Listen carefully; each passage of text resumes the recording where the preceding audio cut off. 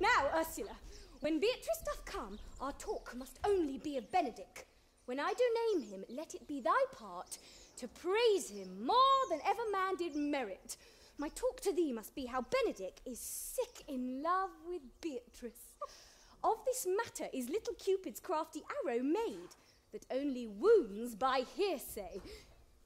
Now begin, for look where Beatrice, like a lapwing, runs close by the ground to hear our conference. The presence to angling is to see the fish cut with our golden oars the silver stream and greedily devour the treacherous bait.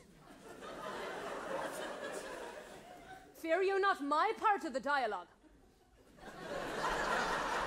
Then go we near her, that her ear lose nothing of the false sweet bait that we lay for it. No, truly, Ursula, she is too disdainful. I know her spirits are as coy and wild as haggards off the rock. But are you sure that Benedick loves Beatrice so entirely? So says the prince and my new trothed lord. And did they bid you tell her of it, madam? They did entreat me to acquaint her of it, but I persuaded them, if they loved Benedick, to wish him wrestle with affection, and never to let Beatrice know of it. Why did you so? Doth not the gentleman deserve as full, as fortunate a bed as ever Beatrice shall couch upon? Oh, God of love! I know he doth deserve as much as may be yielded to a man. But nature never framed a woman's heart of prouder stuff than that of Beatrice. Disdain and scorn ride sparkling in her eyes, misprizing what they look on. And her wit, values itself so highly that to her all matter else seems weak. She cannot love, nor take no shape nor project of affection. She is so self-endeared. Sure, I think so. And therefore certainly it were not good she knew his love, lest she make sport at it. Why, you speak truth. I never yet saw man, how wise, how noble, young, how rarely featured, but she would spell him backward. Sure. Such carping is not commendable. But who dare tell her so? If I should speak, she would mock me into air. Oh, she would laugh me out of myself, press me to death with wit.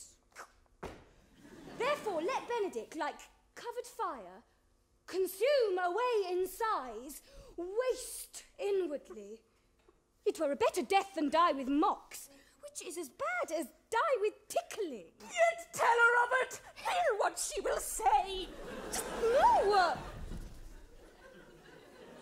No. Rather, I will go to Benedick and counsel him to fight against his passion. And truly, I'll devise some honest slanders to stain my cousin with. One doth not know how much an ill word may empoison liking. Oh, do not do your cousin such a wrong. She cannot be so much without true judgment, having so swift and excellent a wit as she is prized to have, as to refuse so rare a gentleman as Signor Benedick. He is the only man I ever saw, always excepted my dear Claudio. I pray you be not angry with me, madam.